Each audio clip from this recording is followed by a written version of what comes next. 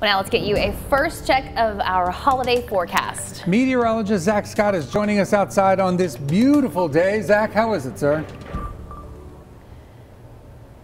Hey guys, yeah, it's Friday. Why not shake it up a little bit? You know, I'm out here, I'm calling it the weather garden. Why not? We've got a patch of grass right outside the station.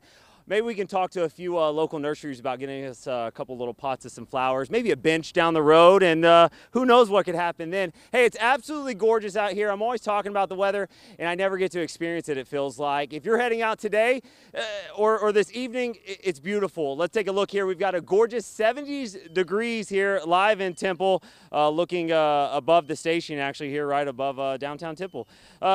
Looking here in Waco, blue skies, 72 degrees, absolutely gorgeous. The rest of the region, everyone's shaping up pretty nice today. We're all into the lower 70s, all thanks to the front that we had come through yesterday, and we've got high pressure giving us a gorgeous northeast breeze. Now that's going to change a little bit though as we go into tomorrow. But again, the evening shaping up nice, lower 70s transitioning into 60s. We keep the clear skies. Big Easter weekend. Of course, today is Good Friday. Easter Sunday is just around the corner. South winds are going to be warming us up as we go into tomorrow, upper 70s, lower 80s.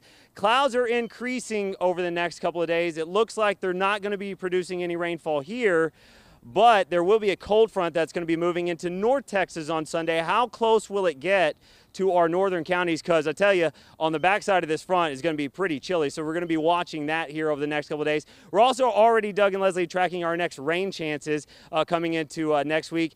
Could it be similar to what we saw the other day where we had some pretty good heavy rainfall? A couple question marks with that, but we'll be taking a closer look at that. Hey, Doug and Leslie, also, I think I left my key inside. Could you guys open the door for me here at break? Nope. Thanks, Zach. Thanks, Doug.